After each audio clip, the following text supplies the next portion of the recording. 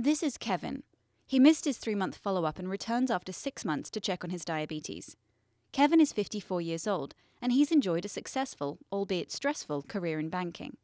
His wife loves him dearly, but she also worries about him. She wishes he'd take better care of himself, and she pleads with him to spend more time with the family to reduce his stress level. She worries that he's going to have a heart attack one day. He thinks he's managing pretty well, all things considered, and he reasons that high-paying jobs are usually high-stress jobs, so it's just par for the course, so to speak. Sure, he's stressed, but who isn't these days? Kevin has a long list of medical conditions, including uncontrolled diabetes, high blood pressure, and gout. He also weighs 272 pounds and has Class 2 obesity. He's certainly smart enough to know that he ought to address his health issues, but he's not really sure what to do at this point. His diet and activity tend to wax and wane with his work schedule. He feels like his weight has just sort of slipped away from him over time.